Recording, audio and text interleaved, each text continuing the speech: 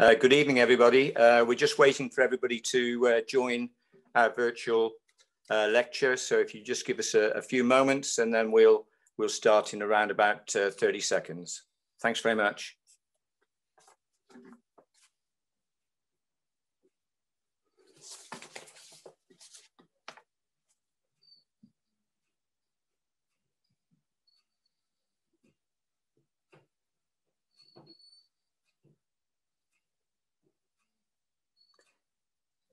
Tim, if I can just check with you, is everybody on board? Can we start?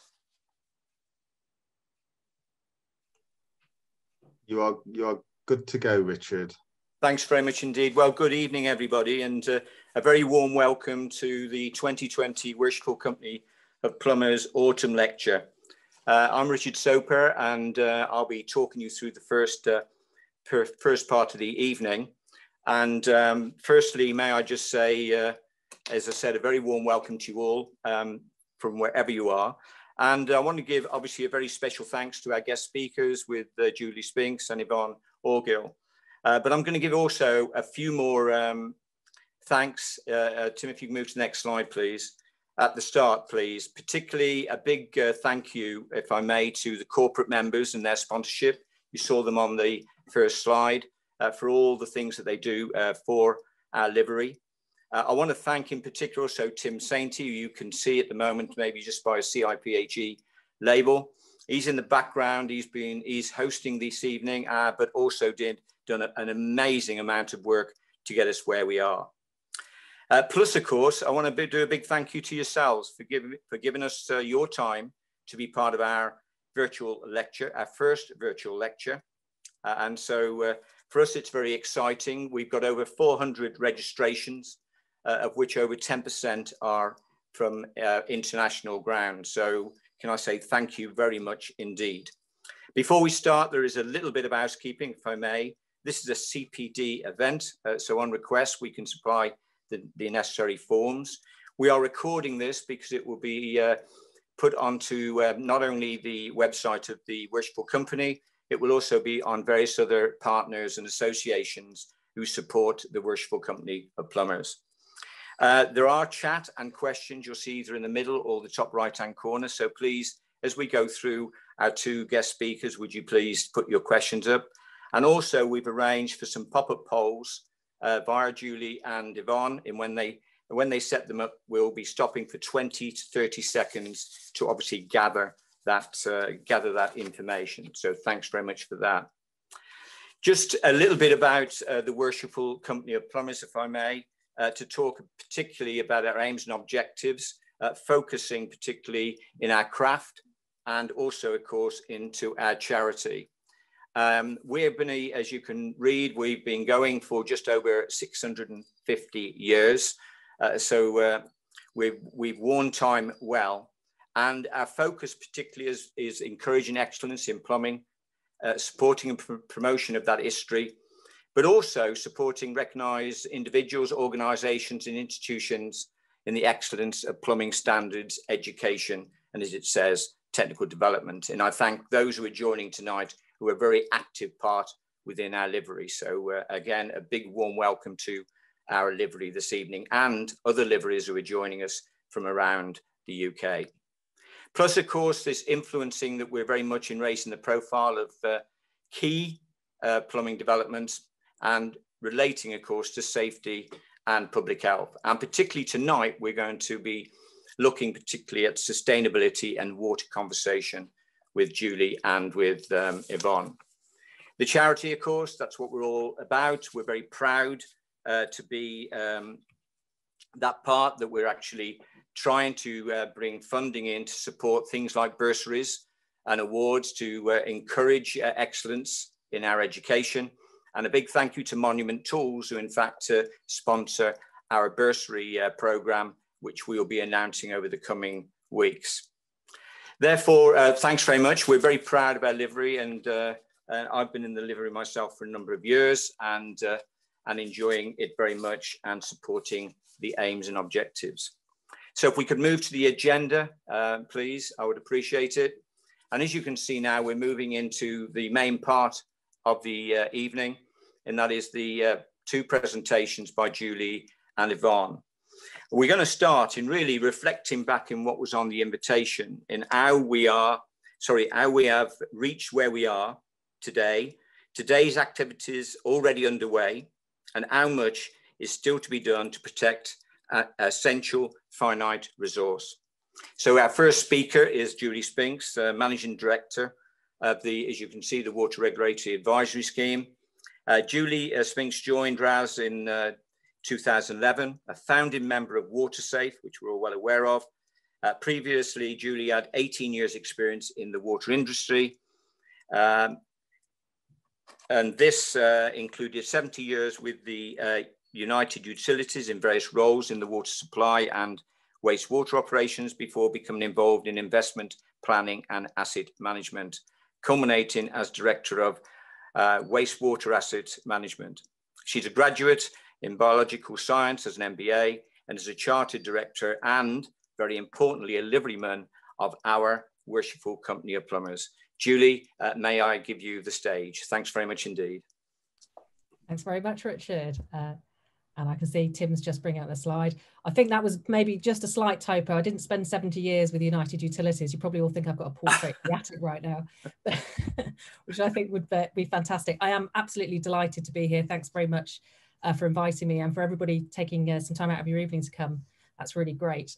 So I'm going to talk a little bit about using less water or perhaps wasting less water. So if we move on to the next slide, what am I going to talk about? Well, I thought it'd be really good to start with, why should we bother at all? So I think it's always great to say, why bother? Then perhaps it's just useful in terms of examining this question to think, well, how do we actually use water? And I'm going to focus particularly in the home. And what are the options for how we could save water and waste less? What's been DEFRA proposing? They did a consultation in 2019. Where's that up to? And then I'm going to spend a bit more time specifically thinking about the water fittings regulations and bylaws in Scotland and how they can help, because that's particularly where RAS has its field of expertise. So thinking about water and that why question. Well, first of all, water is quite a scarce resource. There's quite a lot of it on our blue planet. It's all over the place, but only 3% of that is fresh water. And because of the polar ice caps and where the water is kept, actually there's less than 1% that's available for human use. So it's probably not quite as prevalent as we think it is. So moving on to that next slide, the first key reason is actually we could run out of water. And the picture I've got here is something that James Bevan described as those diagrams that are the jaws of death. And I've borrowed the data from Thames Water Management Plan. And what he talked about with the jaws of death is that bit where you can see that in orange there, we've got the demand for water going up over time and just in the Thames, and this is in the London area, and the blue is showing the water is available for use. And that jaws of death was actually where they cross over and you run out of water. Quite worryingly, you can see if Thames Water did nothing, they don't have enough water even today. And there are lots of areas around the country that are struggling with those types of issues. So it's predicted that by 2015, so if you can just go back, Tim, England's population is supposed to grow by about 10 million, and we're supposed to have hotter weather. And actually thinking about maintaining our current resilience, it's predicted that we'd need 3,300 million litres per day extra capacity to help that population. So we definitely could run out of water. The second key reason, moving on to the next slide, is actually it's damaging for the environment. The picture behind this screen is actually a beautiful chalk stream, which is a very diverse environment. And I can't help but quote James Bevan again. And he says, we need water wastage to be as socially unacceptable as blowing smoke into the face of baby or throwing your plastic bags into the sea. I mean, that's quite emotive language. And we know from the Environment Agency that water abstraction has to reduce by something like 700 million litres to address environmental problems. So one, we could run out of water. Two, it's damaging for the environment. And thirdly, if we move on, why it's just costing us money for the water and for the energy. And a lot of money is tied up actually just in our energy bills. So 20% of energy bills is used to heat the water. Also, just thinking about leaky loos, which has been quite topical, a leaky toilet wastes somewhere between 215 and 400 litres of clean drinking water on average every day. And that seems quite a lot. And we'll start thinking about how much we use, but it's probably 1 or 2 extra people in your home every day if you have a leaky loo. So if we just move on to the next slide, let's ask and start with our first poll. So we want this to be interactive. How much do you think an average person in the UK uses? So Tim, if you can do that first poll, it should be coming up on your screen now. Great. So all you need to do is click your option and press the submit button. So it's great as a speaker, it comes up for me as well. And we're just going to pause and give you a bit of chance to answer that question. Hopefully you can find the poll and that's come up for everybody as well. And in true Blue Peter style, I have a poll that we prepared earlier with some consumers. It'll be quite interesting. I'm predicting that you're a much more learned group and that you might do fare better than the 2,000 consumers that we asked. So we're just pausing for those results to come back. Great, so they're back. So well, I'm seeing this at the same time as you.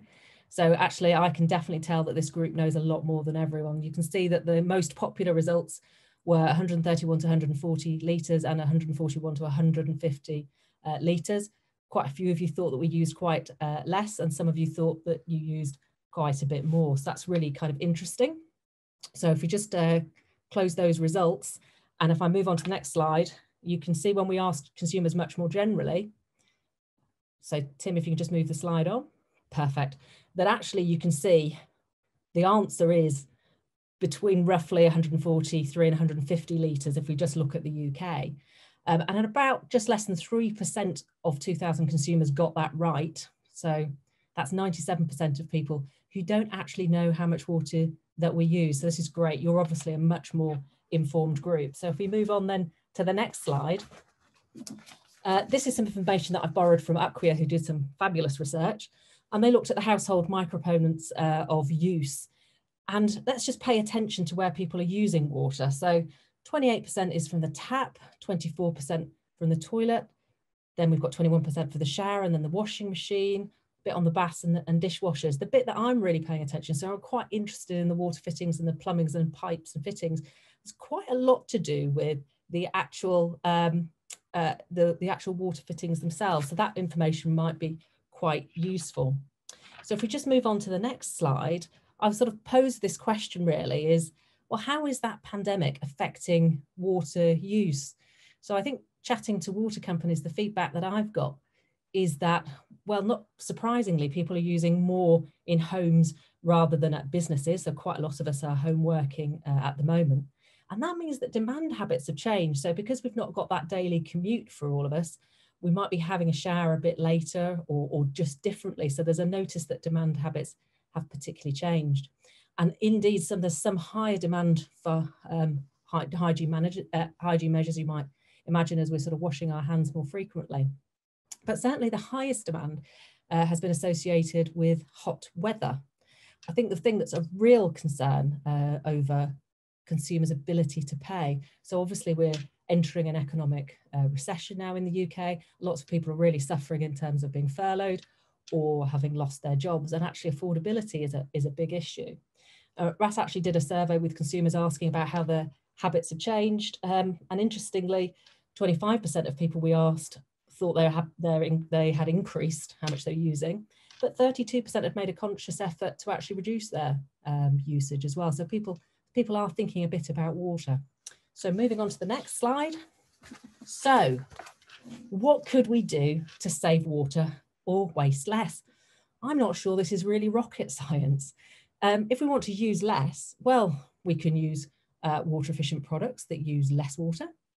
We could think about alternative water sources for some tasks, and we could try and change habits and behaviour. I think if you design efficiency in with water efficient products, that's probably easier than changing behaviour, but they've probably all got a role to play. If we think about wasting less, well, we should fit compliant fittings that don't leak. That sounds like a good idea. We should fix faulty fittings when they begin to leak, and perhaps we could reuse our wastewater as well. So kind of generically, it's a very top level things that we could do. Let's have a think about what DEFRA is proposing. So DEFRA quite rightly said that there's a twin track approach here. There's a role for water companies in reducing leakage, but there's also a role for us as consumers to try and reduce our per capita consumption as well. So they did a consultation on that topic, and these are the kind of key themes that DEFRA were proposing some action that the UK government wanted to lead in terms of policy. Reducing leakage, including supply pipes, that makes sense because 25% of leakage is to do with the consumer's own pipework. They're thinking about a change in building regulations, and there's a lot of debate about perhaps a water fittings approach rather than using a water calculator to reduce usage to 110 litres. So quite a lot of debate about how building regulations might be used. There's definitely some attention and thought about water efficiency labelling, so it's fantastic that we've got Yvonne here today who's going to tell us much more about that. Metering and smart metering, again, a bit like the labelling, is giving consumers good information so they can make really good choices. Then they've had a whole section on communication, on behaviour change and incentives. In fact, I was just reading about some really interesting work that was going on with United Utilities, who were incentivising people to use less to earn money for a charity just quite recently and had good success. And finally, they've talked about rainwater harvesting and water reuse. So all quite interesting ideas. DEFRA, I know, were expecting to publish their proposals, having done that consultation this autumn, but actually we're just now hearing in the last few days that because of Brexit and because of COVID, that they're having to reprioritise their efforts. So they're likely to put this off in terms of early 2021 when they'll be looking at this again. So I think we're going to have to wait with bated breath for that. So I think that's right, Tim, you can move on, that's good. However, we do have the water fittings regulations and bylaws, and can they help? So moving on, so let's just work out what they are to start off with. Well, the water fittings and regulations and bylaws are in the UK. They're slightly different by country in the UK. They've been around for 20 years in their entirety, and they aim to prevent contamination, so your water is safe to drink.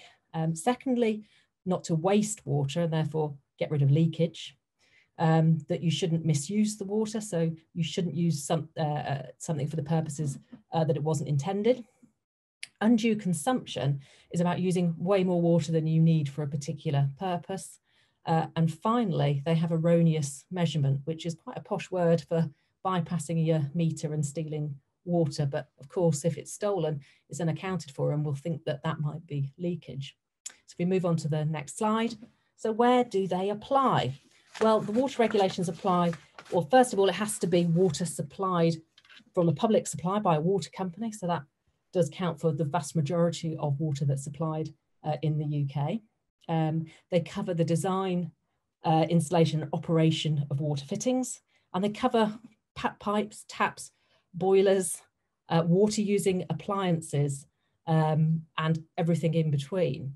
So they have quite a broad range, but they only apply at the boundary of the premise. So they don't cover those assets that are owned by the water companies themselves. So we know a little bit about them. How can they help? Well, I've got 4 solutions here in terms of how the water fittings regulations can already help with this challenge in terms of using less water or saving water. Well, first and foremost, all products must be a suitable quality and standard. So a really straightforward solution here is to choose compliant products which have been tested so they don't leak. So we just move on to the next slide. So all taps are, water fittings are supposed to be tested before they're installed to show that they won't leak, to make sure that the materials won't contaminate. And so you might assume that if you went into a shop and picked something off the shelf, that it would have passed all of these tests so that you wouldn't become a criminal by installing it if it didn't meet those standards and requirements. Now, this slide is some work that Yvonne and I did when Yvonne was back at the BMA, and we talked to a number of manufacturers. In this case, it's a snapshot, so we've got manufacturers who are manufacturers that produce shower fittings as well. And we asked them, for all of the products that you're selling, what percentage of your range is compliant, i.e. you've tested? Interestingly, if you look at the bottom end, around half of them said quite a big proportion of their range was compliant, 76 to 100%. But that meant the other half didn't have completely compliant ranges, or less than 75%, or even worryingly, no percentage of their range that was compliant. So that's a really sort of surprising and interesting dilemma. And I think that's probably quite a good point, Tim, to introduce our second poll. So the reality is that not all products you buy at the supermarket may have been tested and may not be compliant. So I think in the second poll, if you can find it, Tim, is really a question about, do you think that shops and online retailers should only sell pipes, taps and plumbing fittings which meet the UK water fittings regulations? So hopefully this is a slightly easier question. You can either say yes, no, or don't know. I know what I'm putting if I'm not leading you, and we'll just wait for some of those results to come back. Interestingly, as you might expect, we've done a little bit of survey work on this ourselves. And so we know what consumers think or what their expectations might be in terms of that as well. So we'll just give it a few more seconds and hopefully, here we go. Great, I love you all. So 97% of you are saying yes. You do expect something that you buy off the shelf should be compliant with the water fittings regulations. We've got 1% who don't know and 1% who say no. So that's more controversial then. So if we kind of move on to the second slide and the next slide. So I'd like you to choose compliant products that have been tested. So you might need to ask the question because it's not always obvious.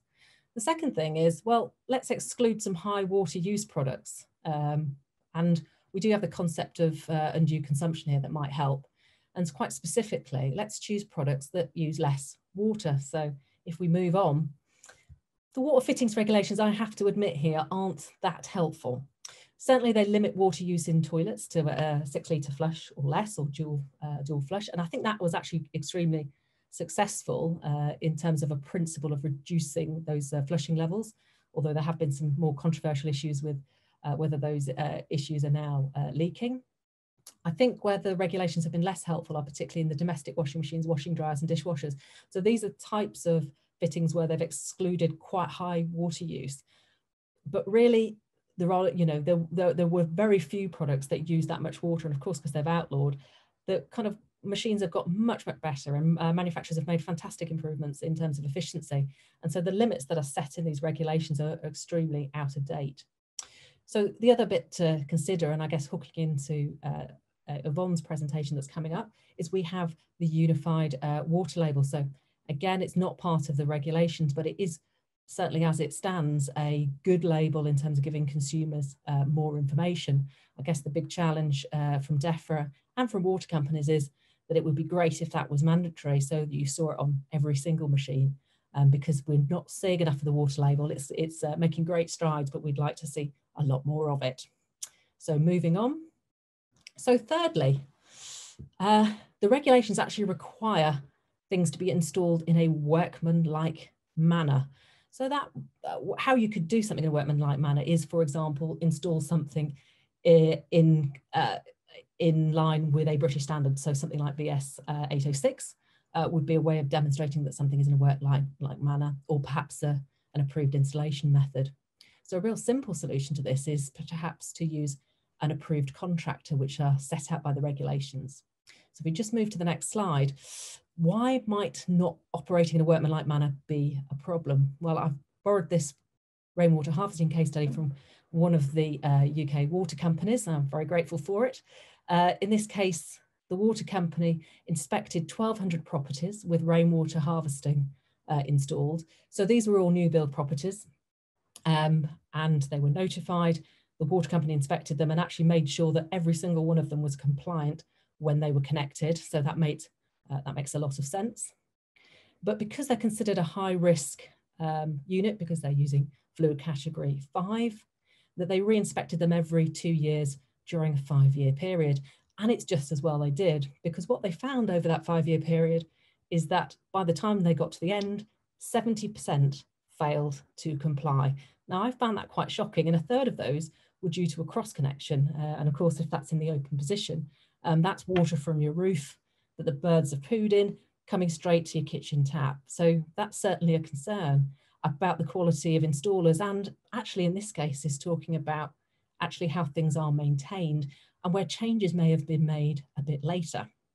So if you move to the next slide, then the approved contractors have got a particular legal status, within the water fittings regulation. And WaterSafe is a collection of the 7 approved contractor schemes in the UK. So this is backed by water companies and the drinking water quality regulators. And it essentially vets plumbers to make sure that they've got basic qualifications, and there's certainly qualifications in the water fittings regulations as well. So it gives a better choice of approved plumbers because actually anybody, even I, could set up as a plumber, even if I have no qualifications to do them. So I think WaterSafe gives a much better choice for consumers.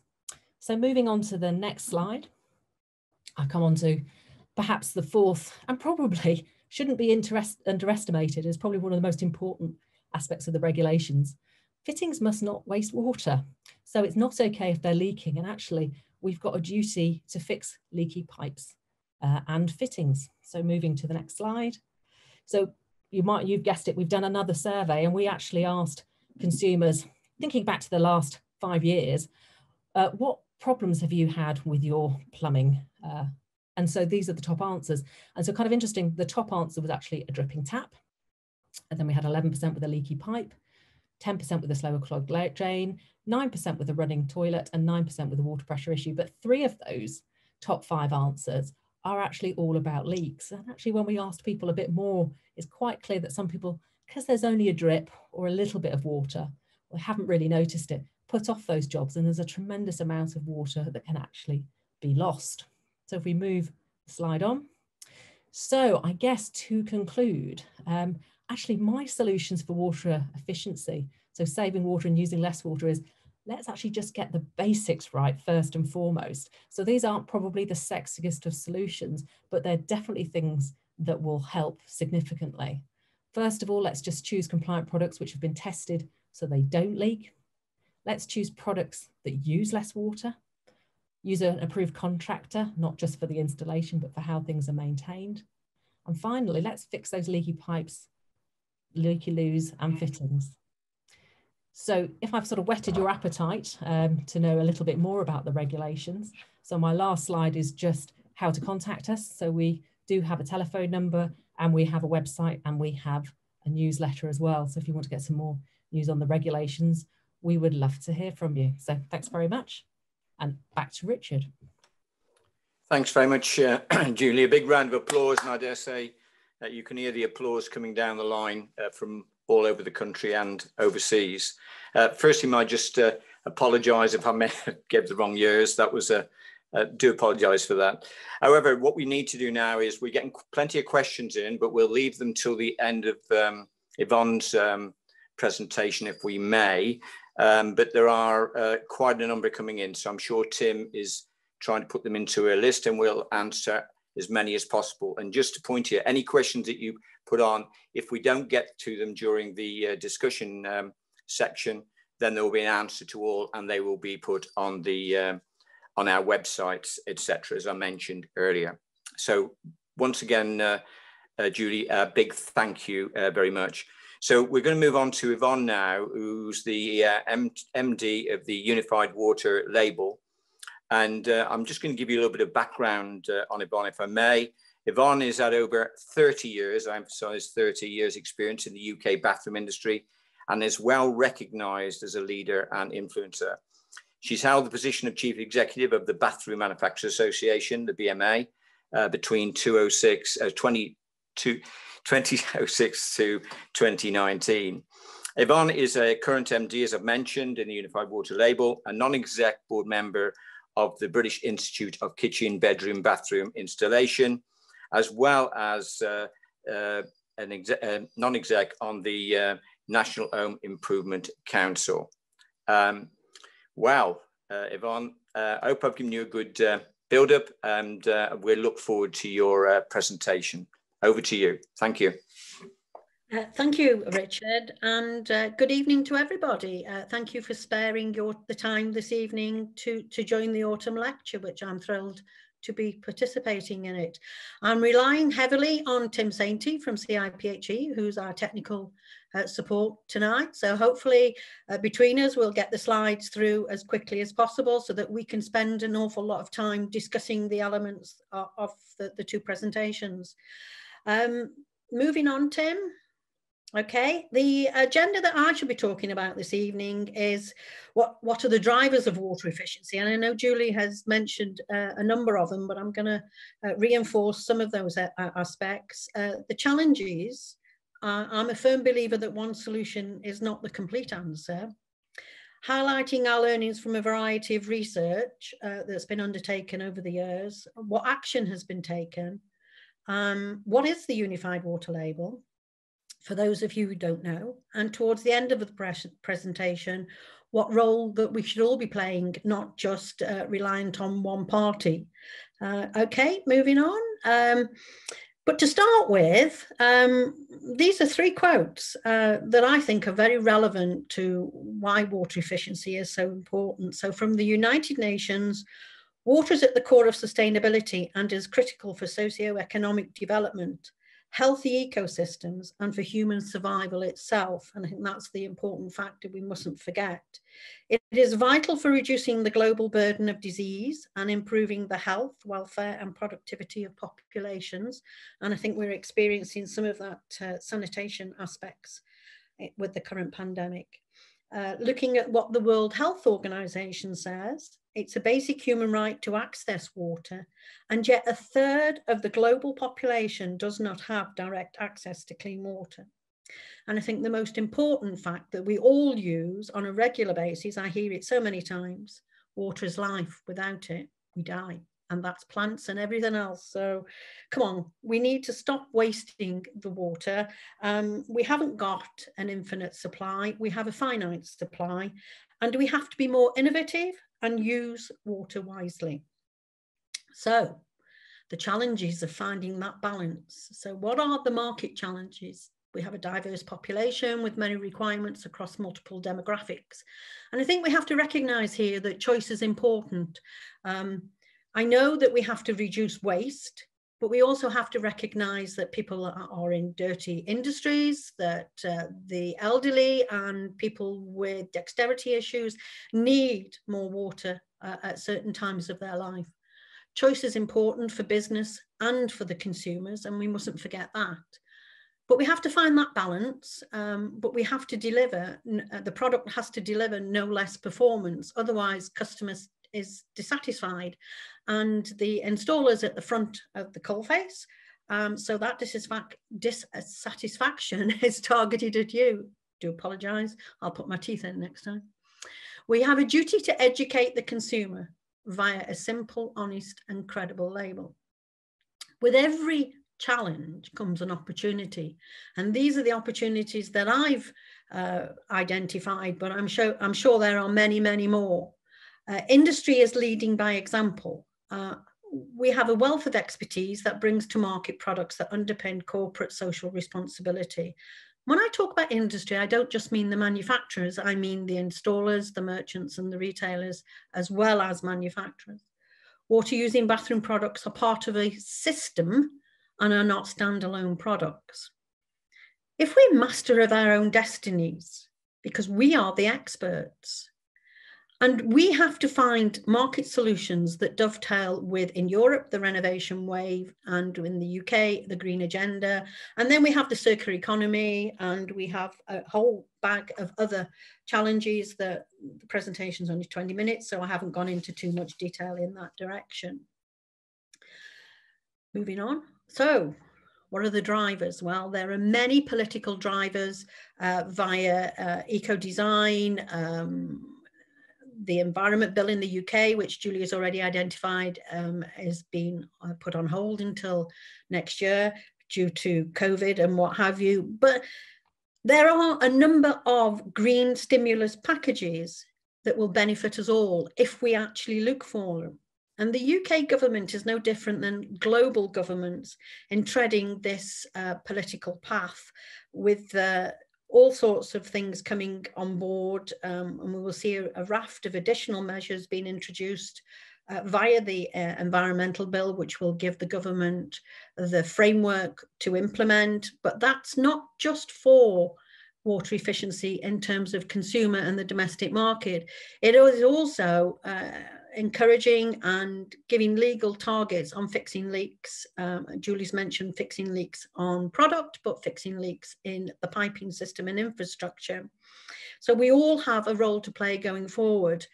Now, it's not just governments, it is people like United Nations with their 17 sustainable goals. Number 6 is clean water and sanitation.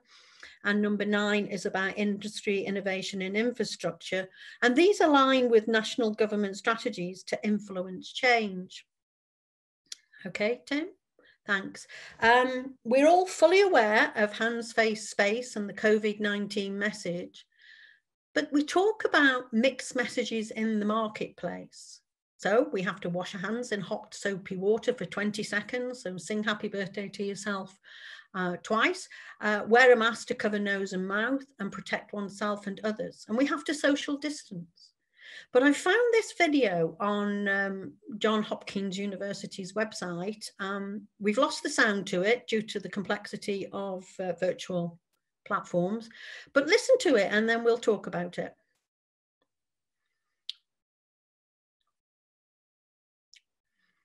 So that's how we are supposed to wash our hands.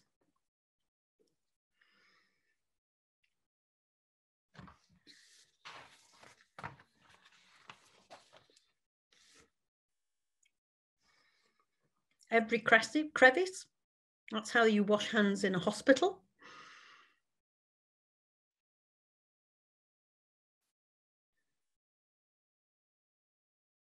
Make sure we get into those fingernails.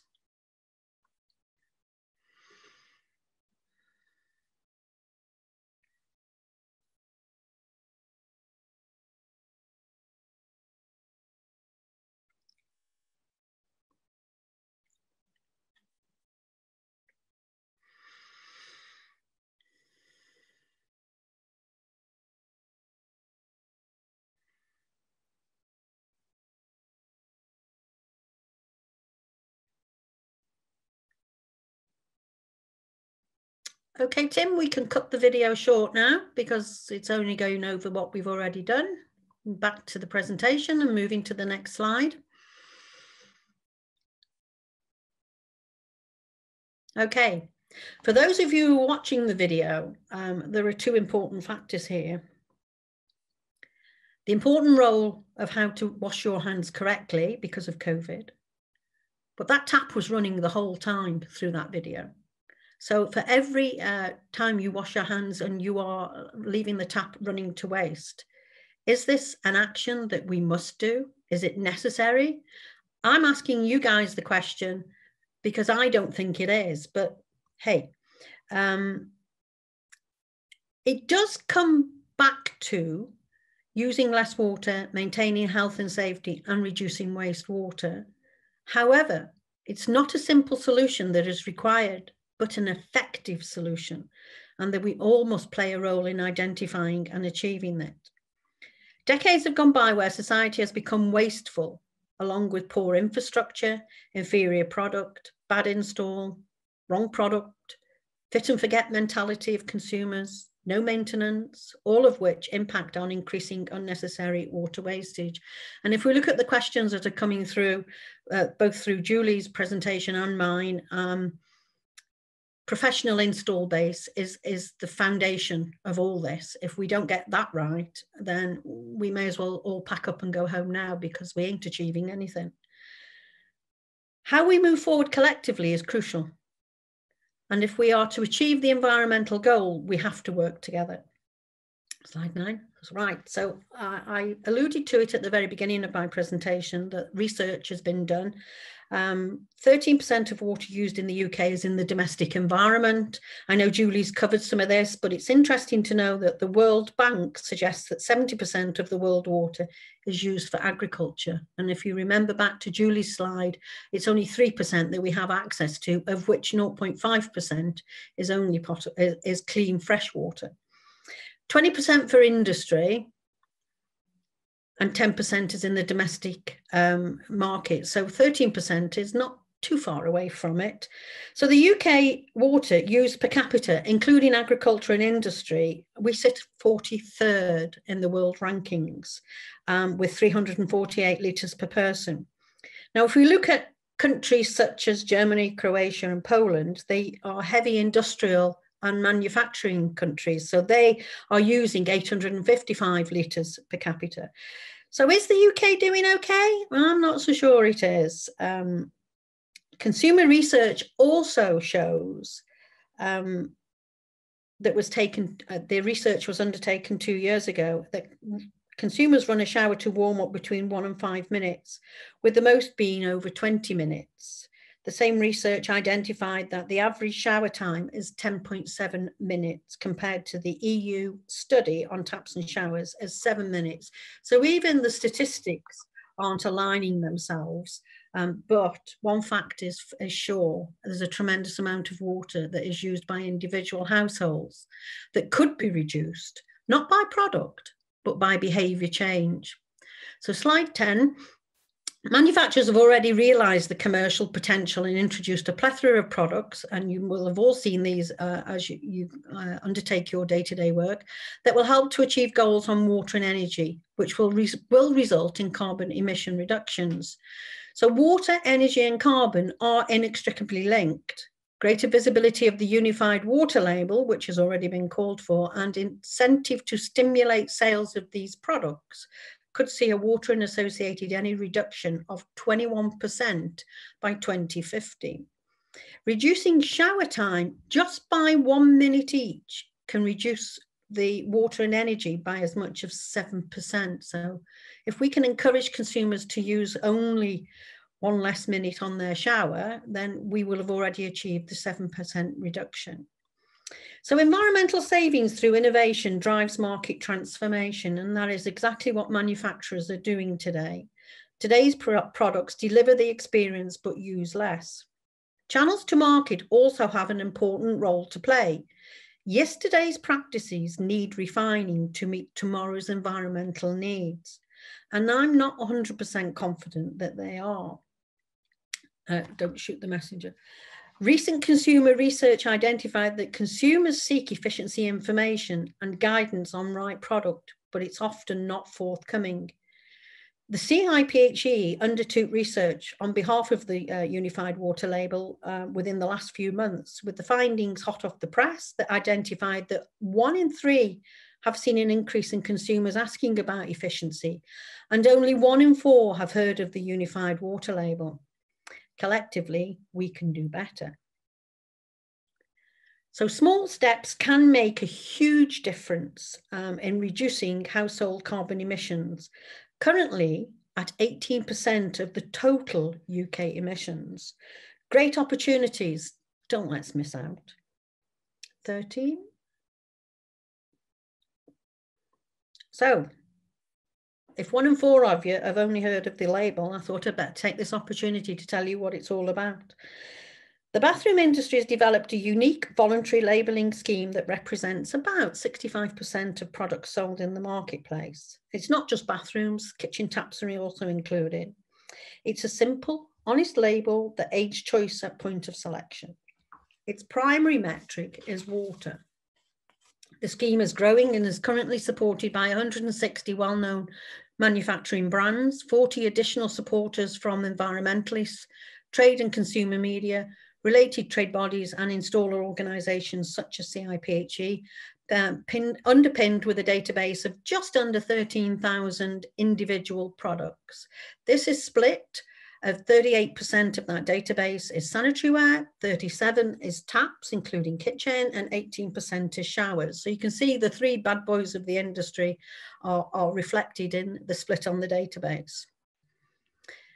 The infograph, moving on to the next slide, is a quick glance on the development journey and market activity of the Unified Water Label. It is right across Europe.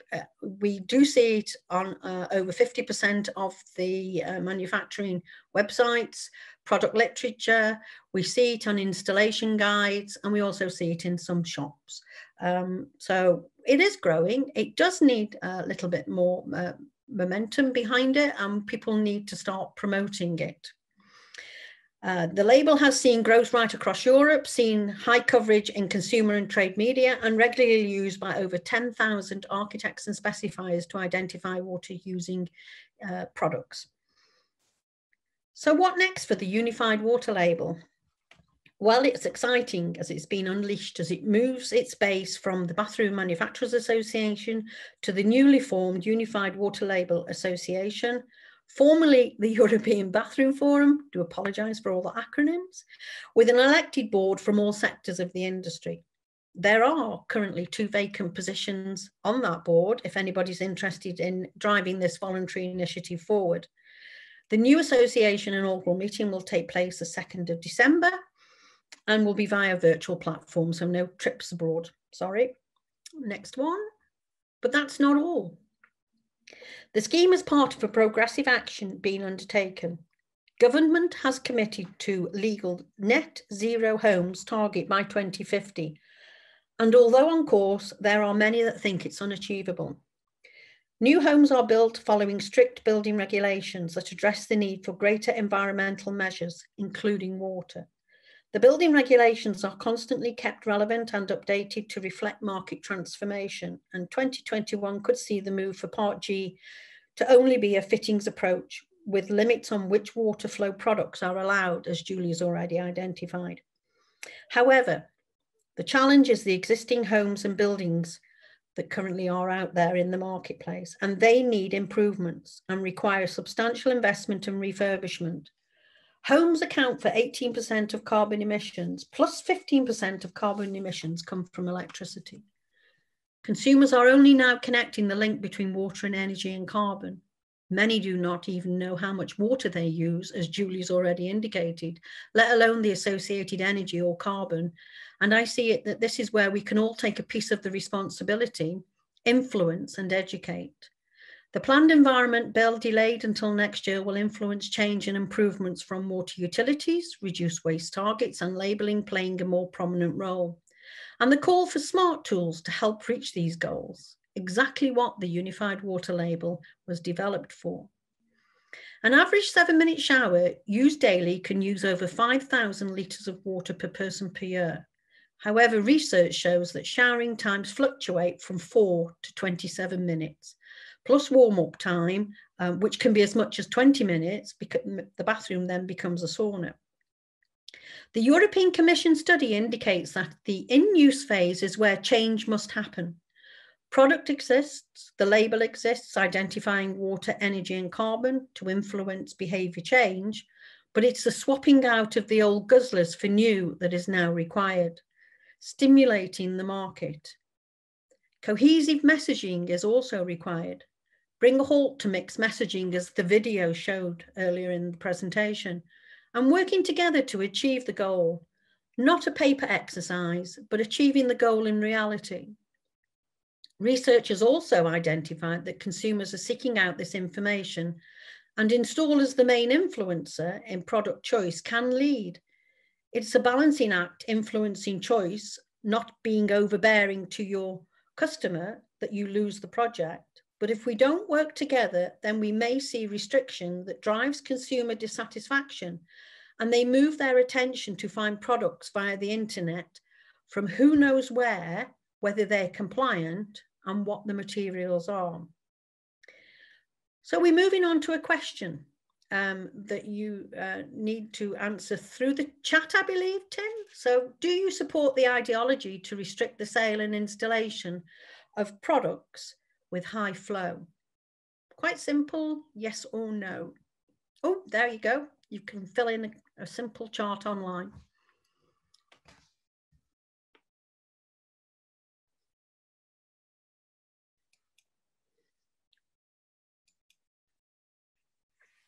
So when we collate the responses received, I'm sure Tim will put the slide up so we can see. We've got an awful lot of questions coming through on the Q&A section as well as the chat. So 78% say yes, we should restrict the amount of flow in products that are available in the marketplace. 16% say no, and 6% say don't know. That's really interesting to look at the fact that you believe that we should restrict and that you face the dissatisfaction of the customer. Let's see how we progress going forward. Slide 19. So what is the Unified Water Label doing? It's partnered with a leading carbon consultant, with the first phase seeing the development of a carbon calculator. Principal metric, 1 litre of water into the home. The carbon calculator complements the water.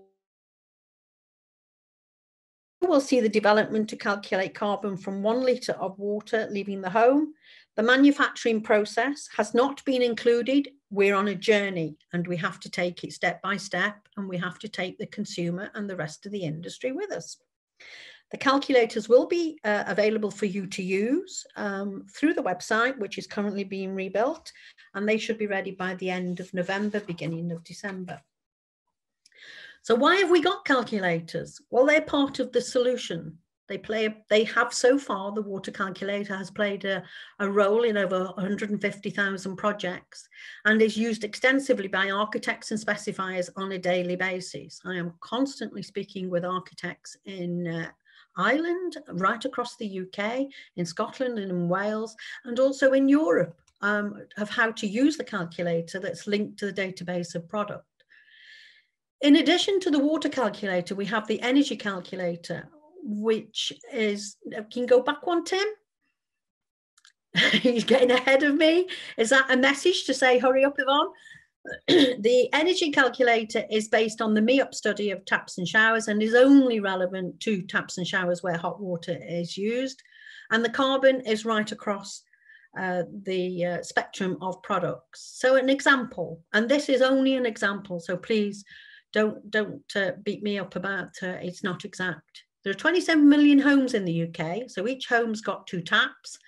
And doing the comparison of a 13-litre tap against a 6-litre tap, used twice a day for 1 minute each. That's 13-litre tap uses 9,490 litres of water per annum and generates 10 kilograms of carbon emissions. The 6-litre tap uses probably just less than half, so 5,110 litres, and saves 5.4 kilograms of carbon emissions. So overall, the 6-litre tap can save 138 billion litres of water per year and 145,000 tonnes of CO2s. And that's the equivalent of 3.7 million barrels of oil. These are the consultants' calculations, not mine. A considerable amount of water, energy and carbon is to be saved if the product is used correctly and not over-exhausted by consumer intervention. If you have more showers per day, you will use more water, more energy, and generate more carbon. Okay. So once you've used the calculators, the infographic then is automatically generated for you to have those comparables on that form. This is all free, so you can use it to your heart's content when they go live later in November. So what is now required? We need consumers to drive refurbishment projects with efficiency at their core decision process. We need manufacturers to deliver products to the marketplace with the unified water label swing ticket attached to the product. Products need to be installed by somebody who knows what they are doing, get it right first time, and water utilities to repair the infrastructure and plug them leaks. This gives the consumer the right message that they are doing their bit, and now come on, Mrs. Consumer, you've got to do yours. And consumers need to recognise, as Julia's already identified, product maintenance. We don't manufacture products that are fit and forget. And more importantly, and finally, the government must act as the glue that brings this together and incentivises the replacement market. Moving on, Tim. So what does the future hold? Firstly, it's not going away. I've outlined the political drivers, and I hope you recognise that it's not going away. Innovation is the link between design, performance, use less resource, material. We need to design and install for deconstruct, recycle, and repairability. We need to work together, partnerships. We are the solution collectively. We need to identify practical solutions that will work in practice, not just paper exercise. We need to have cohesive messaging initiatives, And we need to understand customer expectations, not what we think they want, but what they actually need. And we need to recognise that change takes a generation and will not happen overnight. So using your chat button, which you've been doing quite a lot over the last 2 presentations, which initiative do you propose to influence change that will reduce water wastage? And the final slide. Environmental change is here and happening. Let's embrace it and take the commercial advantage by working together to find the solution. Thank you for listening, and back to Richard. Thank you very much indeed, Yvonne. Can I give you a virtual clap, please? Thanks very much indeed. Wonderful presentation. We're just a few minutes out, but I think between the two of you, between Julie and Yvonne, it was spot on. And what it's done is created an incredible amount of questions. In fact, I think, and I know Tim is listening avidly, we are over 60 questions, plus we had some pre-questions from people who wrote in asking them. So we're going to move straight into it straight away. Tim, you're taking over now with regard to, you've done some prioritization on questions for Yvonne and Julie. So could I pass over the first question to you to ask, please? Richard, because I've been controlling the presentations, I haven't looked through them yet. You've got the ones that have been submitted in advance. If you could do a couple of those whilst I have a look through the questions now on my screen. Thank you. Okay, I'll take over. Thanks very much for that. I realised a lot was going on. So first of all, if we could, Yvonne, if we could just start off with one of the written questions, and then we'll ask one also for Julie as well. Given the importance of water in safeguarding the health of the public and the need for water-saving appliances and fittings, what more do you think should be done to ensure that those involved in plumbing and sanitation installations are qualified, experienced, and competent? Well, Richard, if we look at the wider picture, water is lost in huge amounts due to lack of infrastructure investment, poor installation and non-compliant products, all what Julie said and what I've said in the presentations. So we have to start at the beginning. We have to have a professional install, and we need to be looking at the colleges, not grandfather rights or anything else. We need to start back from basics. I know a lot of the questions that are coming through are talking about grey and rain and black water use, but if we haven't got the installation base to install these products, then we are just generating further issues for the health and safety of the UK nation. I'm a firm believer that we need a professional install basis, and we need to get back in them colleges and make sure that Julie can't be a plumber tomorrow. Very wise, Yvonne. Have you got, Julie, have you got any additional comments you'd like to make on that question? Yeah, I mean, I think getting the right installers is so important. I think the experience, the feedback I hear where we have kind of particular water quality problems, quite often this is to do with people who are installing or people just don't see water as dangerous.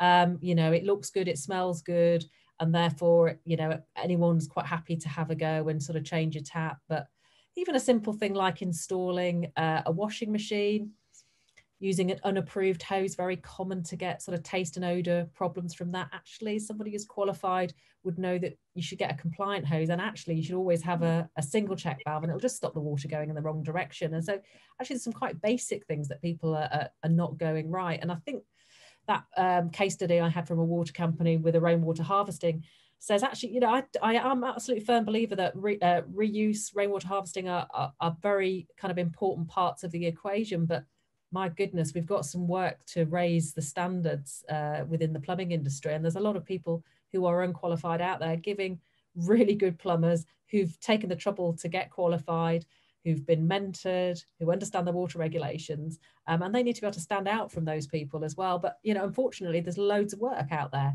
And so we need to help people sort of make better choices or give them the information so that they can. Thanks very much.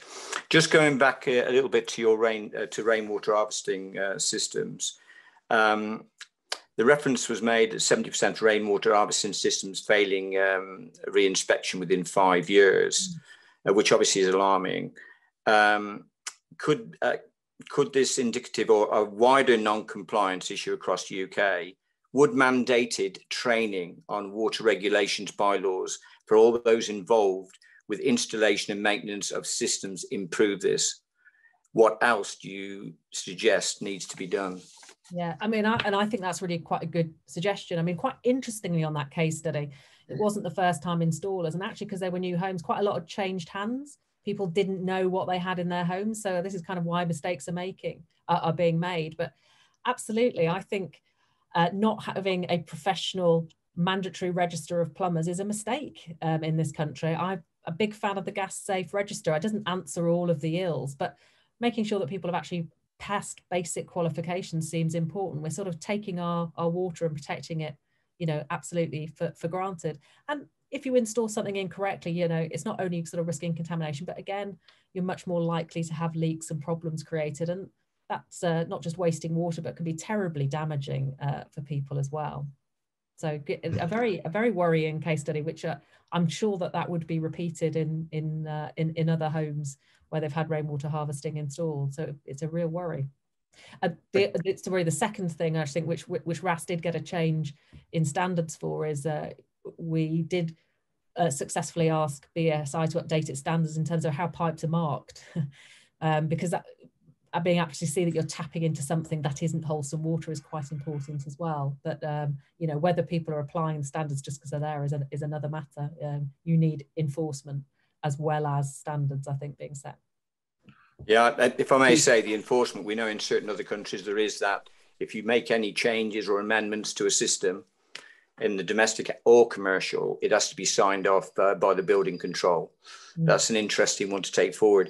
Tim, we've had an unbelievable amount of questions coming in, and I think it's only good that we should get some from you know, our attendees who've been obviously listening, and I'm sure you've got a couple of questions now to go forward with. I have, and one not a million miles away from what you were just discussing actually, but do you think that water regulations really are in need of an update in order to regulate them with new technologies and to ensure that they comply with required regulations?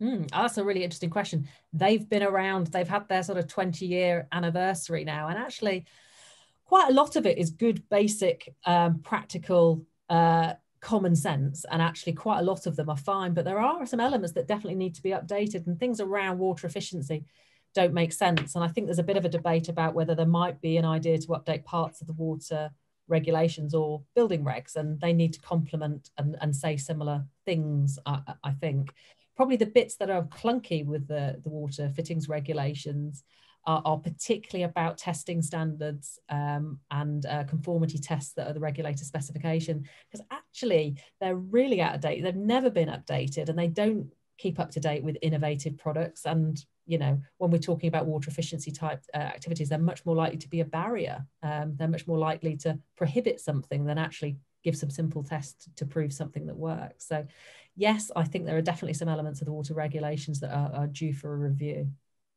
Can I come in on that one? Yeah? Yes, please. Right, Thank you.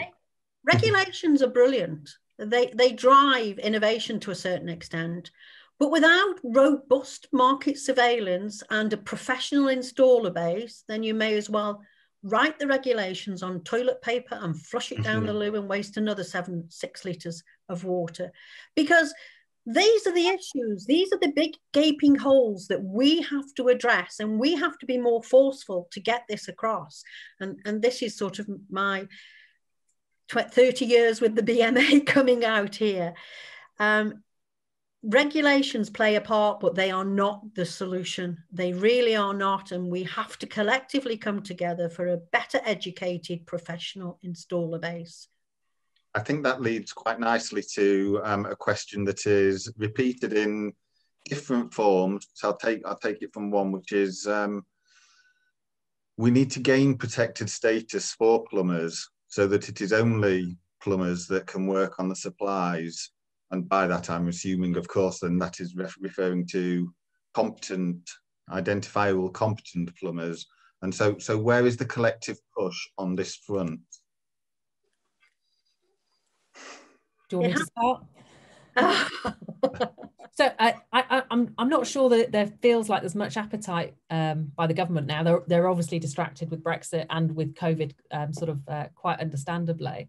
And there's certainly, I think, an appetite from RAS. I know with CIPHE and others that this is something that we're sort of quite interested in seeing sort of being moved forward. And so I suspect that it's going to be very, very difficult to achieve, which I think is quite disappointing.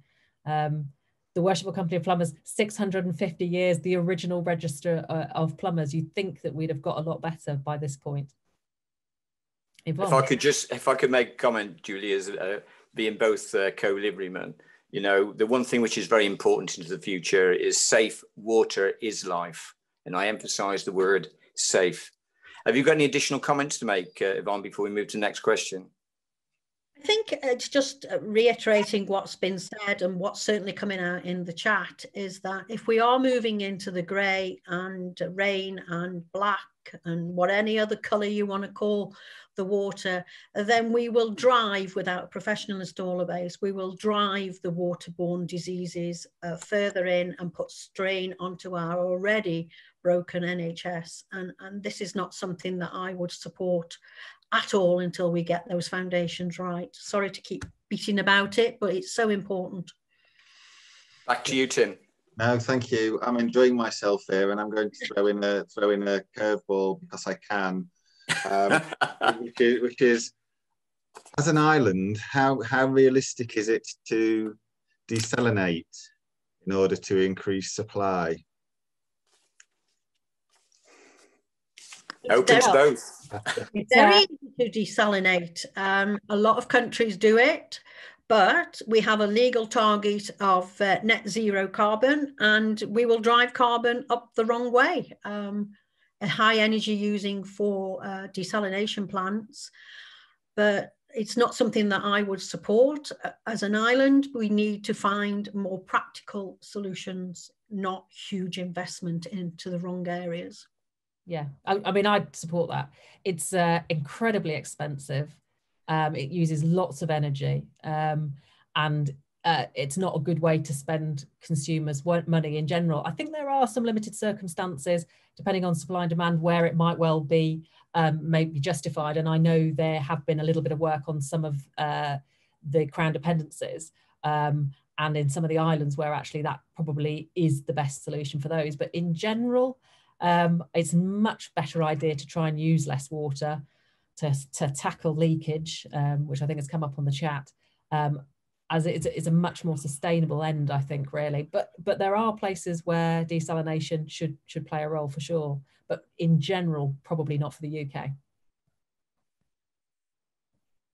Okay, thank you. Sorry, I'm just scrolling back. There was a question, I'm trying to find it again, and I've lost it momentarily. Here we go. But from where do the 140 to 150 litres of usage come? Is this extrapolated from metered household consumption? And can you confirm this does not include non-dom, process, industrial, and retail consumption divided by the population? Yeah. So I've borrowed it. You can find it yourself on the WaterWise website. So it's from research that's been done by water companies. And it is only domestic use. And so the figures vary. There's some figures that Environment Agency have done separately as well. So it isn't sort of taking the whole metered use and dividing it by per capita. It's just looking at domestic use. And interesting, if you remember from Yvonne's slides, actually domestic use, I think Yvonne had it about 13%. Sometimes I've heard it as about sort of 20%, at least sort of 80+% of water use is actually in commercial as well. So not for domestic use as well. So there's a lot of water used in industry. Okay, and just to follow on from that, a related question, if I may, and again, an acknowledgement of what Richard said earlier on, we will follow up with written responses where we haven't been able to get to questions here. But Amanda Stanley has asked, should we not aim at 2030 targets for 50% reduction of domestic use at 75 litres and commercial at 10 litres per person per day. They'll be more aggressive in the targets that are being set. Well, I mean, it's interesting to hear that, because when DEFRA did their consultation, they were talking about 110 litres, 100 litres, I've heard.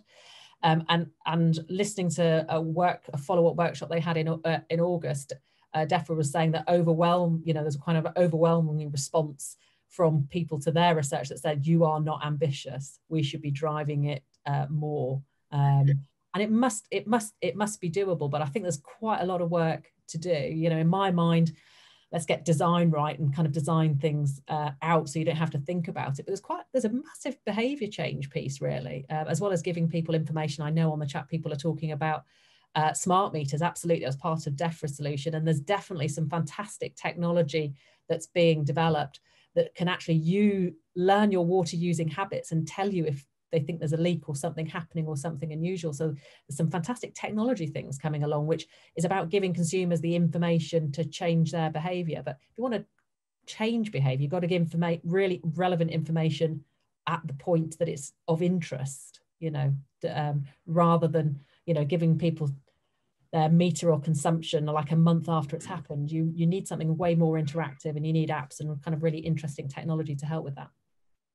I think adding a little bit to what Julie's already said, there's so many mixed messaging that's out there. We talk about smart metering. Well, define smart metering. I don't know of any meter that's out there yet that will tell me whether I've used the toilet too many times, or whether I've used the shower too many times, or I haven't turned the tap off.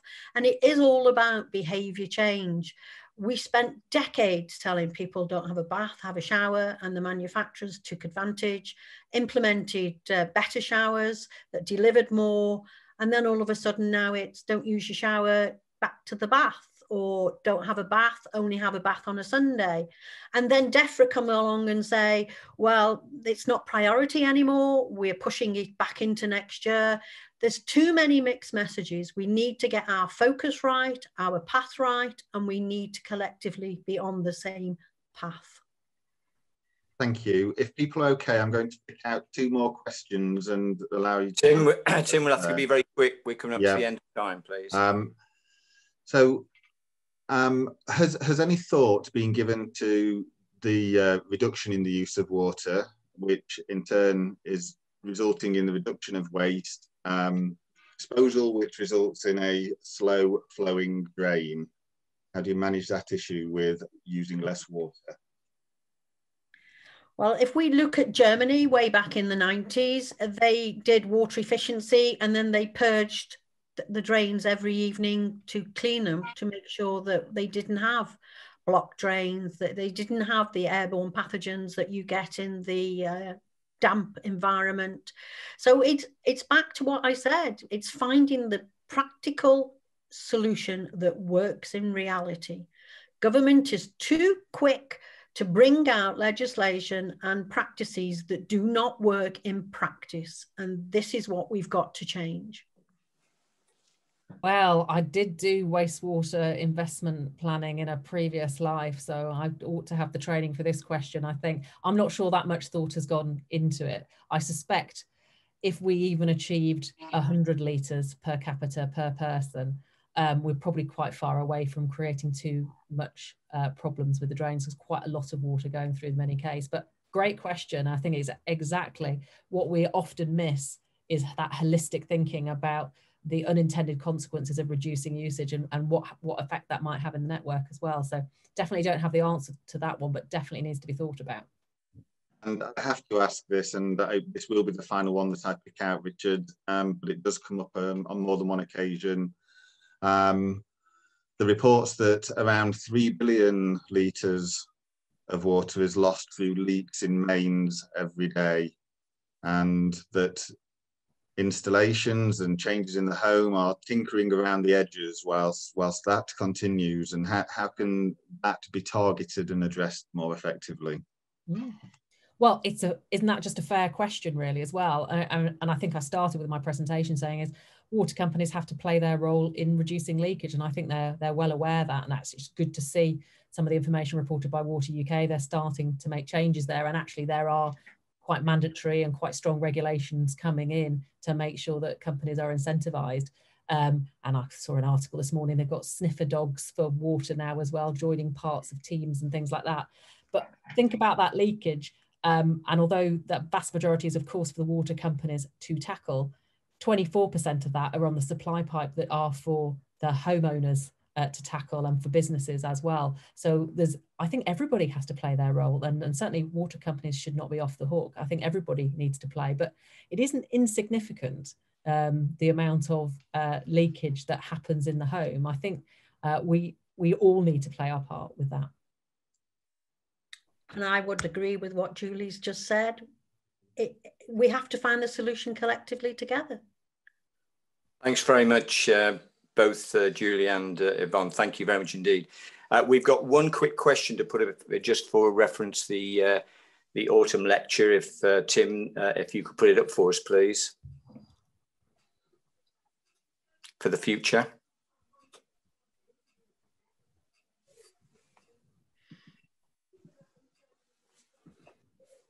And we'll give it a little bit of time, but as we build up to giving an answer to that, before we show it, Tim, can I just, on behalf of the Worshipful company of plumbers and all livery people, persons joining this evening, can I do a big thank you to, again, to our two presenters, Yvonne Orgill and Julie Spinks.